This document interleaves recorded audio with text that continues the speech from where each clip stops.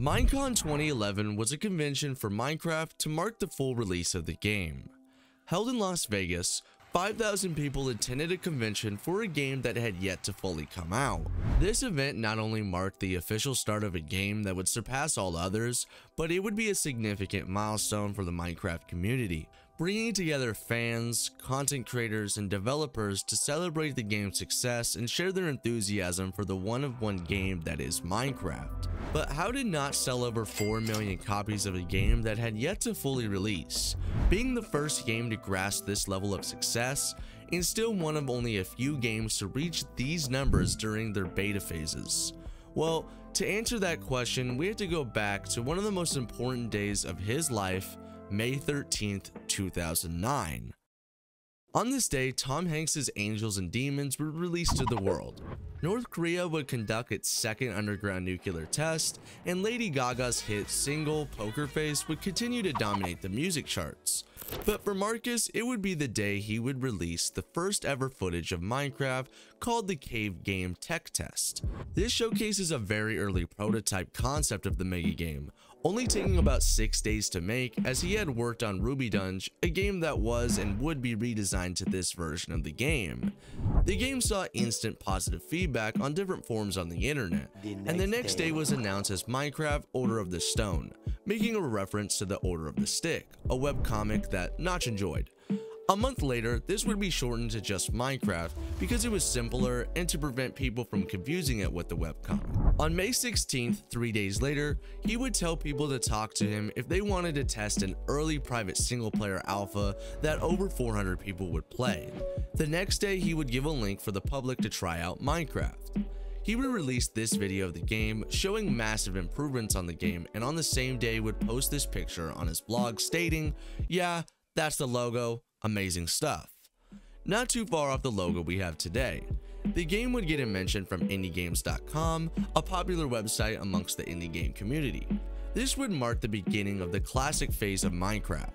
During this phase, the game would be worked on adding things such as sand, water, and lava. Fast forward a little bit to June, which would be a very important month as Notch would announce that he got a new job, causing less time for him to develop the game. He would also announce that C418 would be doing the music for the game, with this video's sounds being manually added to the gameplay. Multiplayer would release, but most importantly would make the game for sale, making players pre-order it if they wanted to test it further. 12 days after the pre-orders began, Notch posted this to his blog saying that he had had 587 purchases of the game. This shows how popular the game was even after the short period it had been out. He said, "I thought, if I don't charge, I'll never get paid." Less than a month after this, the game had over 1,000 copies sold and 20,000 registered players, and so he worked at his day job only twice a week and put more time into developing the game. He was already making more money from Minecraft than his job, but he was scared that the game would just die one day, so he didn't want to just quit his job and didn't make this decision until 9 months later. But before that, on September 1st, 2009, the introduction of survival mode would turn Minecraft from a neat toy into a proper game. By December 11th, regular updates would happen on Fridays, ensuring players new content and features to look forward to. Then on December 23rd, Notch would release InDev, which from lots of feedback wanting to play the newest version, allowed players to test out the latest versions even if it was horribly buggy. Some highlights from this phase were the addition of difficulty, level types, and more realistic lighting schemes. Following this, on February 27, 2010, InfiniDev would be released, which would introduce infinite map generation, one of the biggest staples of Minecraft. In late May, Notch quit his job to focus 100% of his time to Minecraft, which would serve him justice, because June 2010 would mark one of the biggest months in Minecraft history, which started the alpha phase of the game. A year had passed since the initial test of the game, and 20,000 paid accounts had been registered. During this month, major updates of the game were added, including minecarts, rails, dungeons, spawners, and saddles. This month also started the Secret Friday updates, which would last all the way until September 10th. On July 3rd, 400 people would buy Minecraft in just 24 hours, marking a huge milestone for the game. He would also release some unofficial merch of a creeper face on a shirt. Then on July 29th, 1,000 sales would concur, giving credit to the Team Fortress blog and PC Gamer. Then in August, Notch would decide to host Minecraft Con 2010 spontaneously in Bellevue, Washington, where more than 30 people attended in only 6 days' notice. With all the major updates continuously coming out, the sales also boomed, which led Notch to expand the number of people working on the game, morphing Mojang specifications into Mojang AB alongside Carl Manu and Jacob Porser. Jens Jeb Bergenstein would join shortly after as a programmer who still works for Minecraft today. In October, papers would be signed for the Mojang AB office, and the Halloween update would drop introducing the Nether, biomes, and fishing. Notch's team of him, Carl, Jacob, Daniel, and Jens would settle into their new office and wanted to end the year off strong. During December, Deadmew would have Minecraft's pig on his set during his performance at the Blender Theater in New York. Notch would then give him his own custom skin, different to any other. The game's final phase would release on December 20th, 2010 with the beta. Then on December 31st, PC Gamer gave Minecraft Game of the Year despite being so new, which marked a huge accomplishment for the game. Notch also announced that Minecraft was close to 1 million copies sold, and for a game that barely hit beta, is insane. 2011 would be the year that Minecraft would fully release. It would also be the year that Notch's hard work would bring him to a point of no return and give him a level of wealth most people don't reach in a lifetime. So how did Notch lead the game till November? The year started off hot. January 12th marked the 1 million Minecraft accounts registered. And once again, they had to upgrade their server because the game was more popular than the old server. February was relatively slow, but Notch would announce a documentary made by 2-Player Productions of the story of Minecraft, which would release on December 22nd, 2012. March would be very eventful, starting with an announcement for a new game developed by Jacob called Scrolls. This game lasted until 2015, but ultimately wouldn't make the cut for development cost. Hey, just another Mojang throwaway. Classic. Anyways, Minecraft would win 5 awards, listed as Audience Award, the Grand Prize, Best Debut, Downloadable, and Innovation, despite still not being fully out. Well, we're actually going to finish Minecraft at some point, I think. We also see the first introduction of wolves into the game, which just recently got the first update since they came out. And on March 28th, Notch would mention news of a mobile version of the game, a merch deal with Jinx, and that the Mojang documentary would hit their goal on Kickstarter, being the 3rd highest funded project on the site. April of 2011 would be the first time we would see an April Fool's update, being pretty small, but it's a tradition Minecraft players look forward to every year. On April 7th, Notch would announce the date 11/11/11 as the targeted date for the full release of the game, saying that the game won't change that much and that it's more of a progress up until that point. He wanted this day partially because Skyrim would release then, and he wanted a nice reward for managing to get it done. Then at the end of April, the game would pass 2 million sales. May would be the month that Notch announced Minecraft Con 2011, hosted in Las Vegas with the date 11/11/11 still. He says that capturing the full release live on stage with fans from around the world would be a great opportunity to kill 2 birds with 1 stone.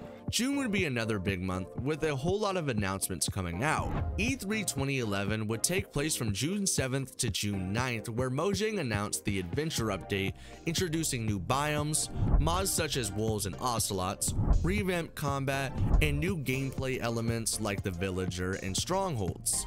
They would also first show Pocket Edition gameplay, being majorly behind on features from the main game. But they would also announce that Minecraft would be coming to the Xbox 360 in winter of that year. This was pretty big because not too many indie games make it all the way to consoles. June we would see the addition of pistons, which may seem weird to mention, but this was actually made because of a modder named Hippopotamus who made the piston mod, which Mojang liked and decided to add. In July, Minecraft would pass 10 million users. July 5th, the Adventure update was said to be coming soon, and now that they got the game's engine to a place they wanted it, they were more focusing on more gameplay updates. Also, they added Minecraft shirts to a game called BF Heroes, which I thought were pretty funny looking. In August, Bethesda, the company being responsible for Fallout, Starfield, and Skyrim, sent a letter stating that they were going to sue Mojang for their second game called Scrolls because it conflicted with their trademark, The Elder Scrolls. This would go to court later that year, but nothing was really done about it. On August 12th, Minecon would be officially announced for November 18th to the 19th in Las Vegas, being $99 a ticket. They would also put in the infamous Steve head for sale on their website. Notch also did a wedding weekend because he was getting married, meaning if you bought a copy of the game, that weekend you would get a code to give to someone. Also, something pretty interesting was Notch talking about why the game isn't on Steam, which is still a thing to this day. Other than some small issues, Notch talks about how Valve wouldn't be happy with the way they want to add extra features like selling capes.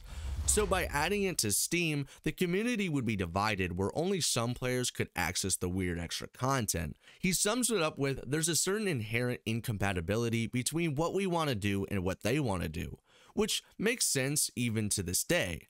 Getting to September, 2 months before the official release date.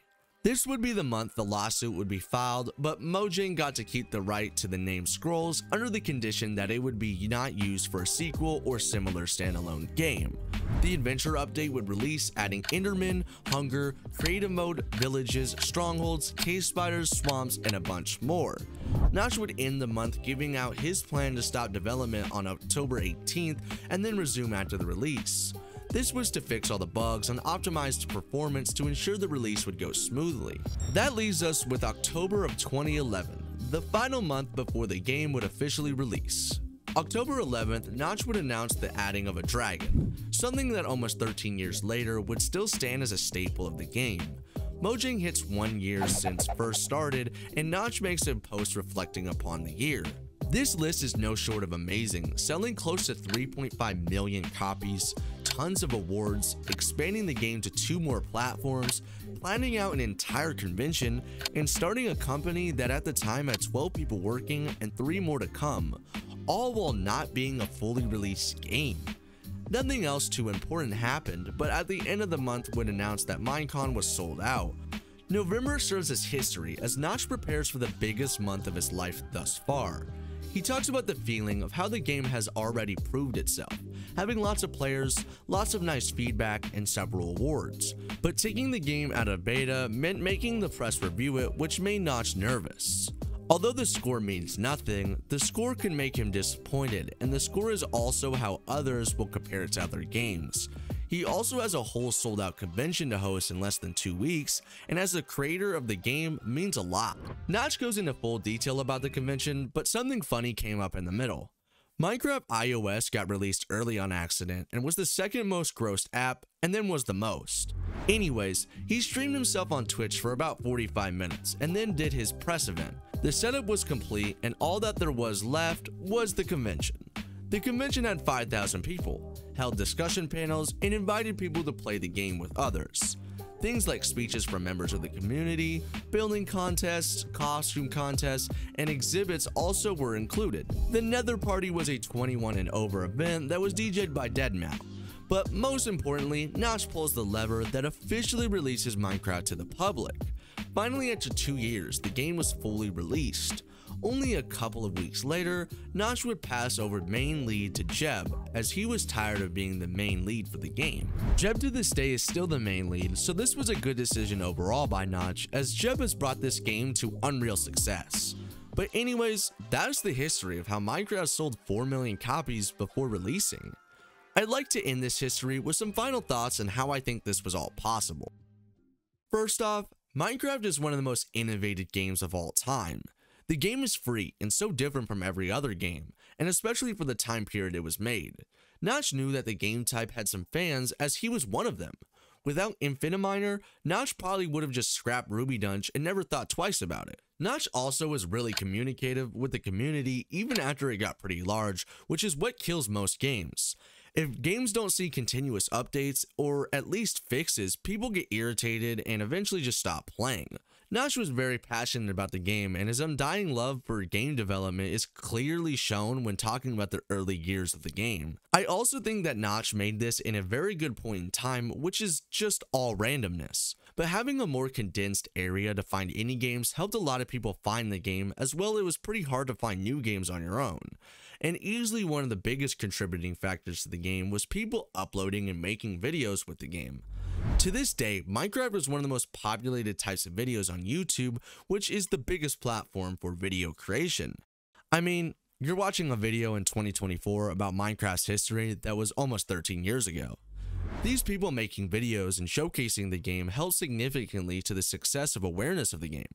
The main issue with any good product in the world is exposure. You could have the best thing, but if nobody knows about it, it just doesn't matter. Notch had a game that had promise, and through videos and posts and just word of mouth, got the exposure he needed to really show what the game's true potential could be. The game now sits at the best game ever statistically, and is still one of the most cared about games. From Ruby Dunge to playing Infiniminer, which led to the Cave Game Tech Test, to Minecraft Order of the Stone, to just Minecraft. So many things had to go right, but in the end it all worked. To think if something went wrong just one time, you might not even have cared about knowing how this game turned out. Maybe 13 years from now, this video will be looked at as a history of something. Who knows?